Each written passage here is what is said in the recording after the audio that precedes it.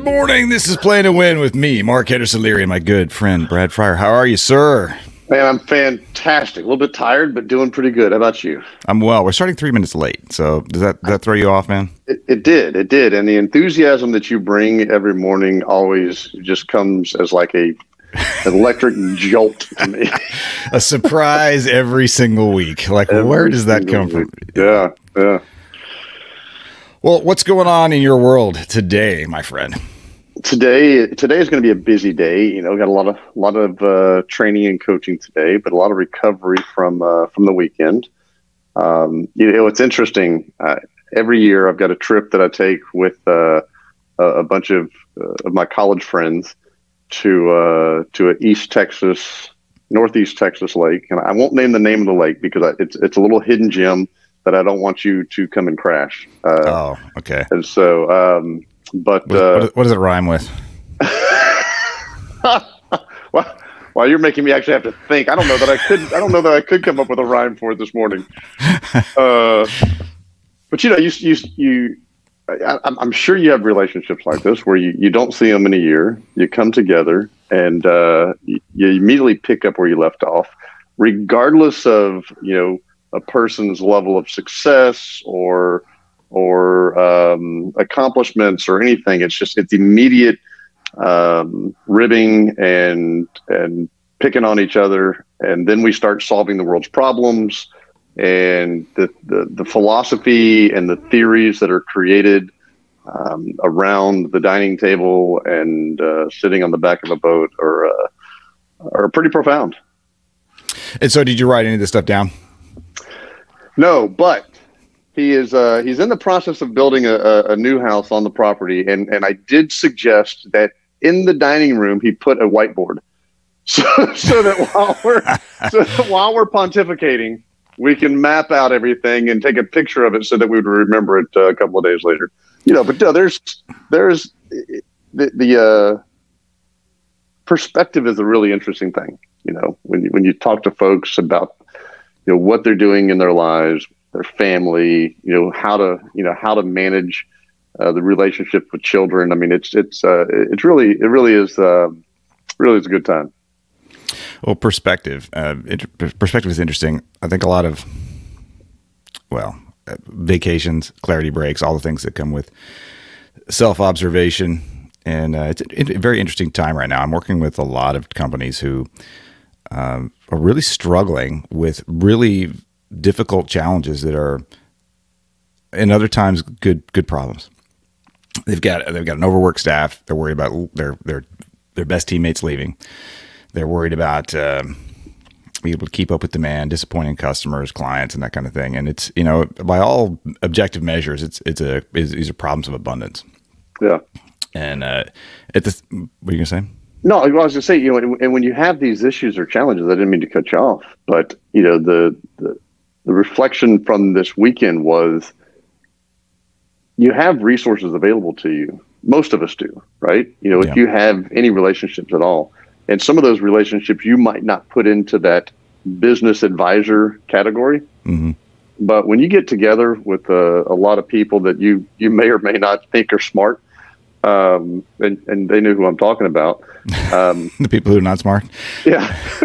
But when you get together and you start just brainstorming and you start talking and you might share your perspective, they might have a different perspective because they're not in your industry, they're not in your world, but they have a different take on it based on their experience in their world. And, it's interesting, how often do we pull from all of our relationships? How often do we really leverage the people that we have and know to give us perspective and to help us see our world better?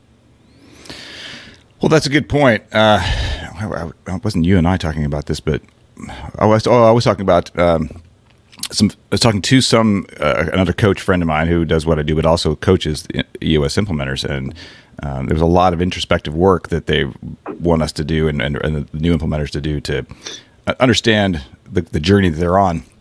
And I sort of called out this thing like, well, there's an awful lot of internal work that needs to be done here, but that's the kind of work that's often best facilitated by a coach or somebody outside who can help you reflect. And yeah, there's a lot of there's a lot of power in the exercise of forming your feelings into sentences and your thoughts into sentences. And when you have to sort of like explain to somebody what it is that's going on, it's you really realize there's a very tight window, tight funnel that you have to get a small a lot of information has to fit through a couple of sentences, and for you to really think about what's most important and what that matters. The exercise of doing that can be kind of profound. Just trying to figure out how to put into words what's been going on.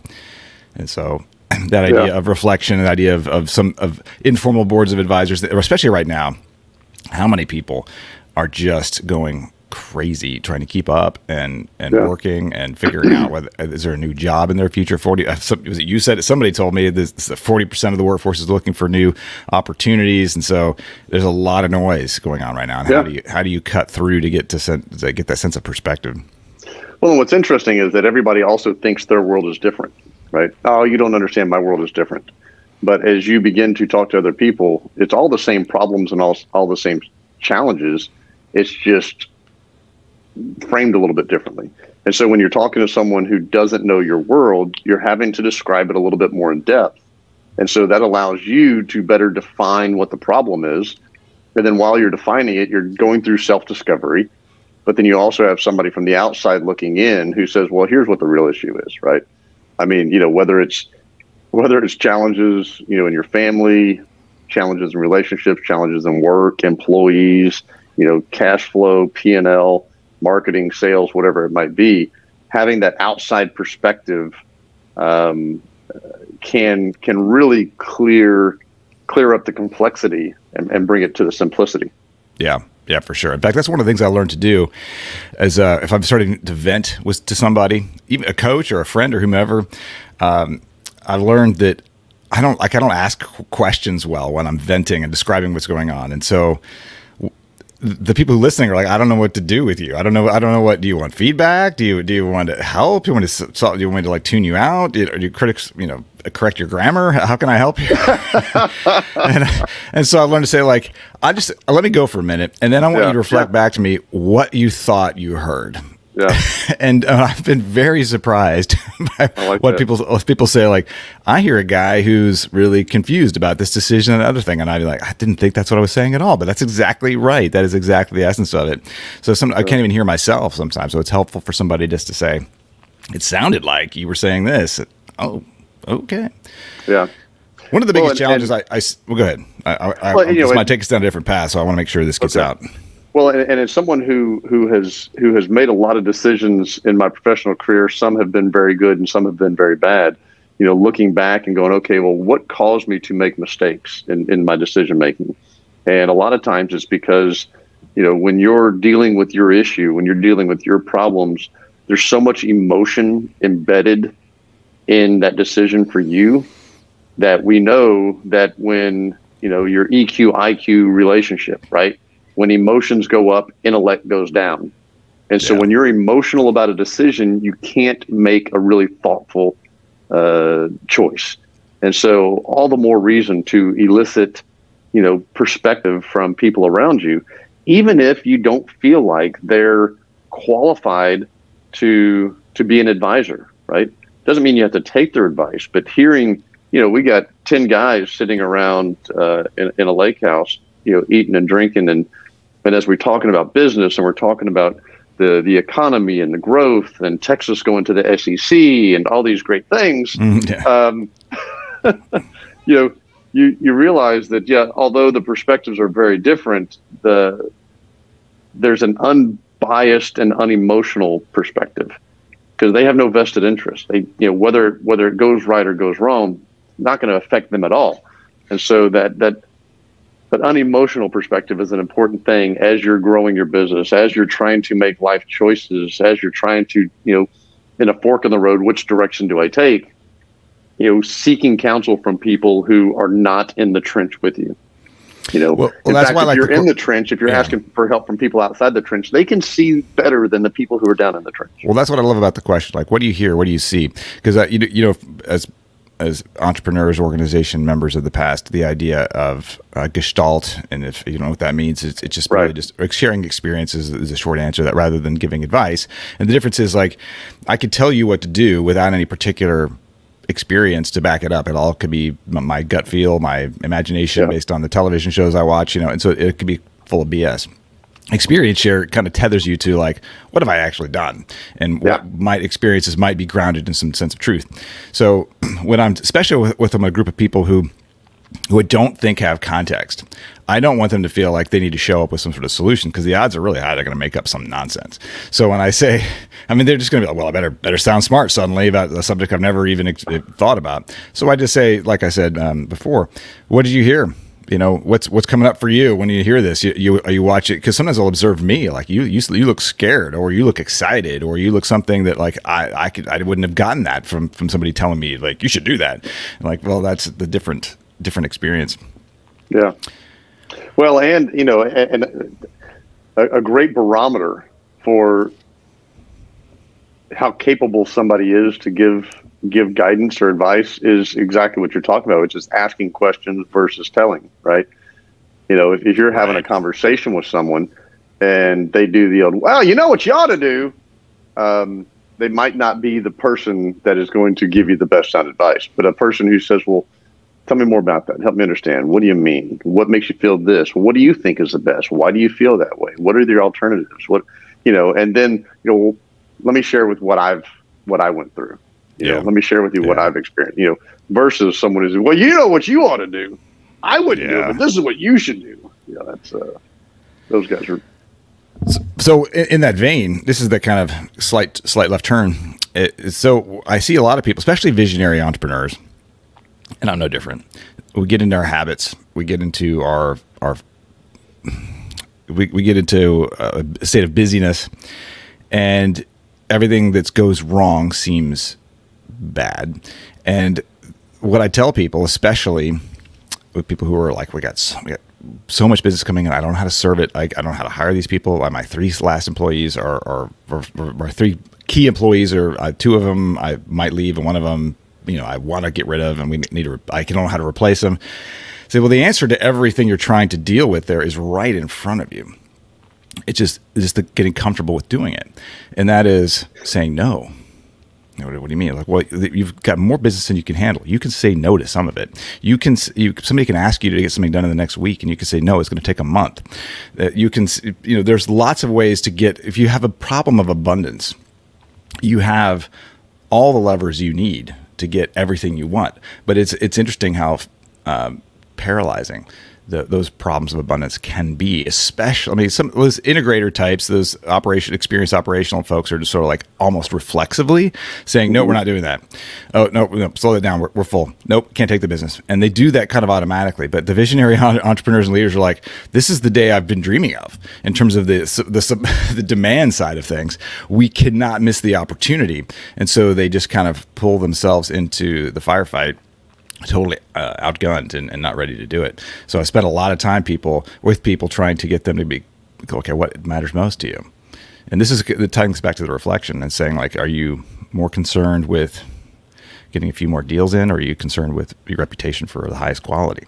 What matters most to you? And you're going to have to probably make a choice and say no to something. You might say no to quality, or you might say no to somebody who you'd like to be able to help, but you can't right now, and not serve yourself and serve them.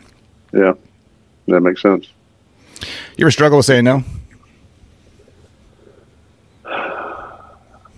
Sure. Yeah. I think I was waiting for you to say no. I was waiting for you to say no. Yeah. No. Yeah. No, I don't say no. Yeah. I mean, I think there's I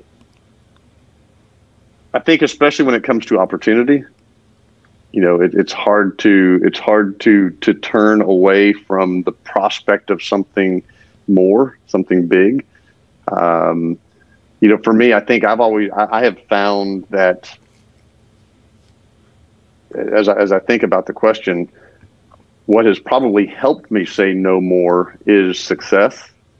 You know, and when you're more successful and when you have more ability to be selective, it's easy to say, hey, this probably isn't going to be a good fit. Let me point you in a different direction. Versus when you're on the climb and you're just wanting to cobble everything together that you possibly can so that you have some platform to build off of. So I would say, yeah, sure. I've had trouble saying no, and it was probably on the climb. And then, once you hit a cruising altitude or a place of comfort or perceived success, then the no becomes easier. You probably have had a chance to more clearly define the no during that time, right? What makes a good customer? What makes a good opportunity? What's going to make me, happy? What's going to help me with my time, help me with my optimism, efficiency, effectiveness, whatever that might be, versus what's going to detract it on it. So, I don't know, you? Well, yeah, in many ways. And I think there's a couple of veins this could go down. The first one is simply the desire to please. And we talked about this last time.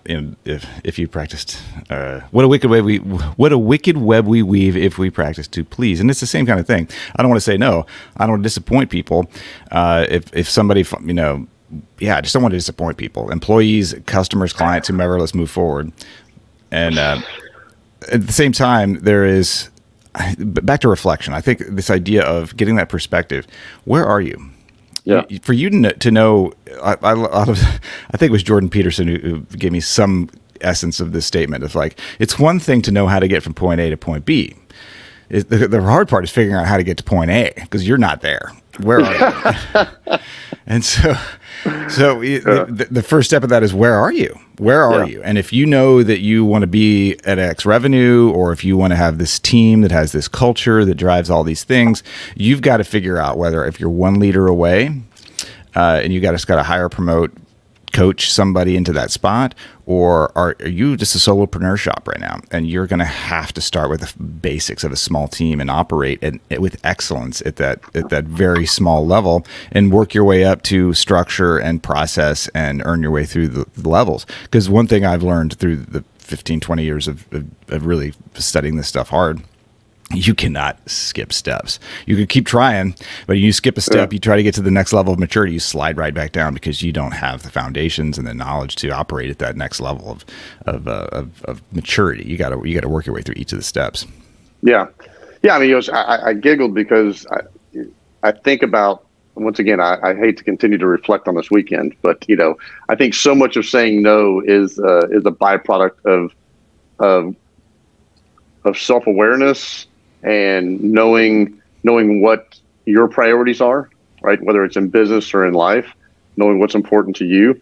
My comment that I made multiple times this weekend was, no one ever says, "Man, I'm really glad I had that last drink," right? It's always the last one that gets you. And so it's not uncommon on weekends like this with my friends for me to be the first one to bed, right? Because I have identified for me what that point of diminishing returns are. Yeah. And so, as others are going, "Hey, my glass is empty, hit me again." I'm secretly pouring Gatorade and water into my cup and planning my Irish exit. That's funny. So, I love that. Because I have that. It took me a while to get that voice too. Because it's like there's two, for me anyway, it's two voices. It's like, that is a great idea. One more does sound great. And there's another guy inside that says, "Yeah, how many times have you said that before? We have a process, and here's what we're going to do. You're going to stand up." And so I do think that's the door. I do think that's actually a good metaphor for business in the sense of process. We do a lot of crazy, especially sales process. Operational processes don't require the same kind of discipline in terms of impulsiveness. Sales process needs lots of process around impulsiveness because the sales rep wants to get in there and do something, drop the price. If we just offered one more service and started one day earlier, that's the discipline goes. It's the same kind of thing. I mean, keep going. It's the drinking process. One more drink. Yeah, exactly. One more drink. Operational process doesn't need as much kind of discipline, but I do think that's right. When you're in the confusing state of one more drink feels good, or what do I do next in shipping this process or shipping this box out or manufacturing this thing, or this thing's coming off the line, we need to get this to the customer. You really need an instruction set of, no, this is what we do every single time. Yeah. Keep yourself out of trouble. Yeah, no, I totally agree because in sales and in business, you hit that point of diminishing return where if you start throwing in that extra drink and the cheese balls and the desserts and all the stuff all the bad decisions you start making when you're drinking, That begins to. It's like it's bedtime or Taco Bell run. That's exactly it. Jack in the Box. It's Jack in the Box. How far is Jack in the Box? I think it's barely 20, 40 minutes away.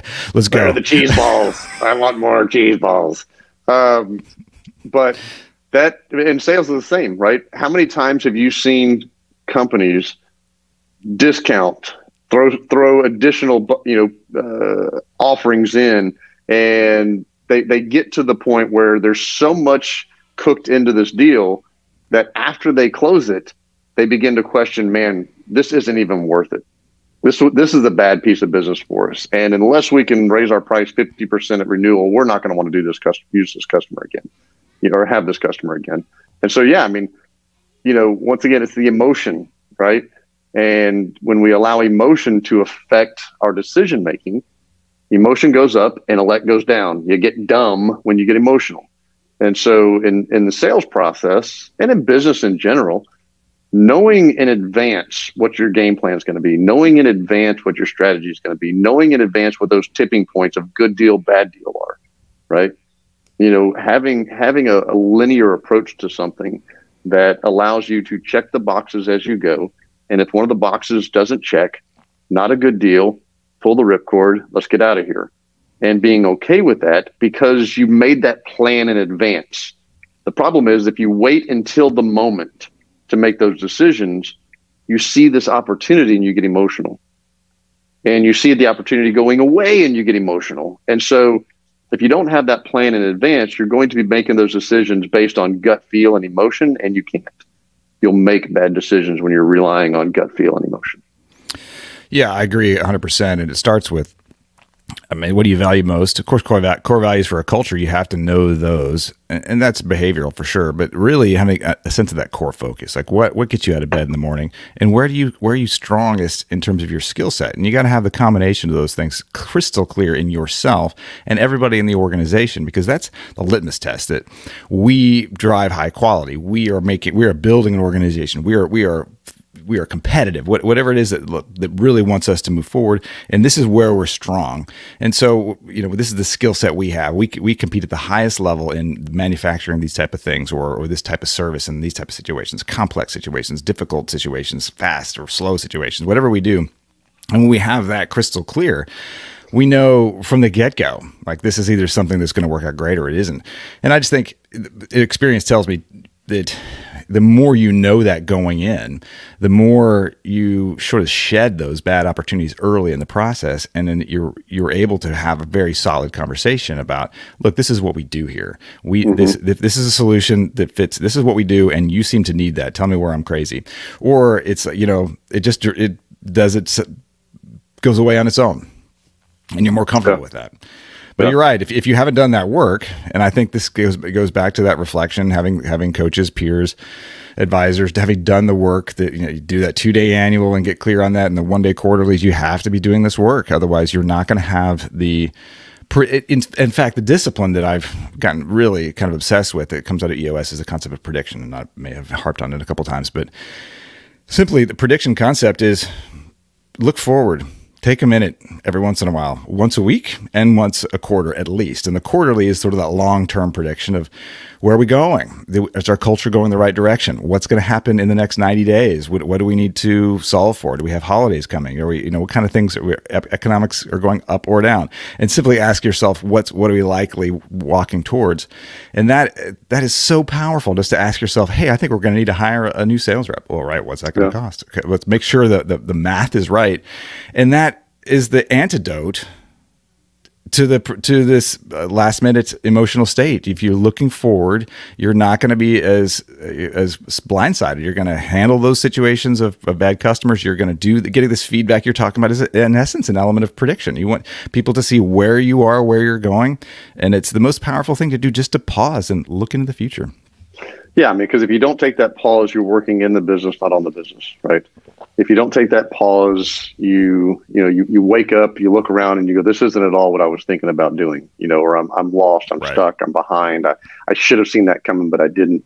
So yeah, so taking the time, but also working with guys like you that can come in and help clear the fog or create some perspective, because you aren't attached to the success or failure of the company. I mean, you are, but you want it, but it's not going to change your life if they become a billionaire, and so, it's leveraging those relationships, leveraging perspective, seeking counsel, and taking the time, to your point, to look ahead from the standpoint of working on the business and not in it.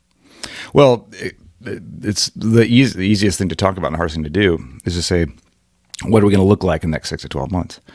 And everybody just starts talking about, well, we've always done this. Well, okay. Yeah, I'm not attached to your past. I am attached more to your future. Tell me what you're going to need in the future. Because every business I work with at some point has been or will be stuck at a ceiling at some point. And so that's a large portion of that ceiling is clinging to the past that got you here and not having the willingness to make the obvious changes to make, to set us up for success in the future. The structural changes, process changes, systems changes of any kind. And so just letting go of the past and putting your eyeballs on the future. And that maybe it's your buddies at the lake, maybe it's your EO forum, maybe it's your Vistage group. You should definitely leverage getting some visibility into challenging. Don't tell me about the past. The past is a big asset. We love the past. The future, what do you need to do to get there? Where are you going? And what are you hearing? And what are you seeing? And make sure you know what you stand for. And if you don't have the tyranny of the urgent, I kind of mumbled that, the tyranny of the urgent telling you what to do, what do you tell yourself? What is most important to you? If you don't know the answer, you better find out, because otherwise you will likely find yourself stuck under abundance, which is a very difficult place to be stuck. It's very frustrating because the opportunity is there and it's just flowing through. You're grasping at straws and you cannot get a hold of it. Or you have nothing to stand for at a time of scarcity. And that's the time when people who do have something to stand for shine and really dominate. Well said. Well, we started a few minutes late, and so we need to wrap this up because it is officially 9:00 right now. So I am not going to put a cherry or a bow on top of what you just said, because I think you summed it up beautifully. Well, good. That takes some of the risk out of me talking us through the time frame. So that was great, man. It was good to connect. We will talk very soon, and we'll see you next week on Play to Win with me, Mark Henderson Leary, and Brad. See you next time. Have a good one.